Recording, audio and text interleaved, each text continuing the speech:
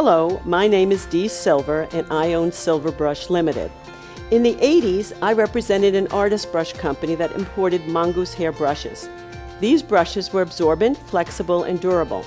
What we didn't know for a very long time was that the mongoose hair was coming from an endangered animal in India. Traders have to kill more than 25 mongoose animals in order to make 1 kilo of hair. It takes that amount to make 1 dozen brushes. When I started Silver Brush, I searched for a filament that would be a wonderful alternative to the mongoose hair. I developed the ruby satin filament that perform, flex, and feel very similar to the mongoose hair. Ruby satin is made with the highest quality synthetic filament called Interlon. It has a unique and similar feel, spring, bounce, and flexibility to natural mongoose hair. The major differences are fourfold.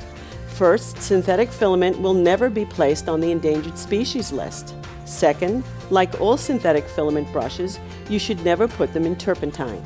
An odorless cleaner is just fine. Ruby satin won't have the same absorbency as mongoose hair, but because of the multi-diameter synthetic filaments, you have exceptional moisture holding capability. And last, ruby satin is made of an extruded filament that is densely packed for excellent color carrying capability. Take a look at these samples of the Ruby Satin series. We have a large variety of shapes and sizes for every artist's need. Ruby Satin is a perfect alternative for those of you that love mongoose brushes. Thank you very much for watching. For more information about Silver Brush, please go to our website, silverbrush.com.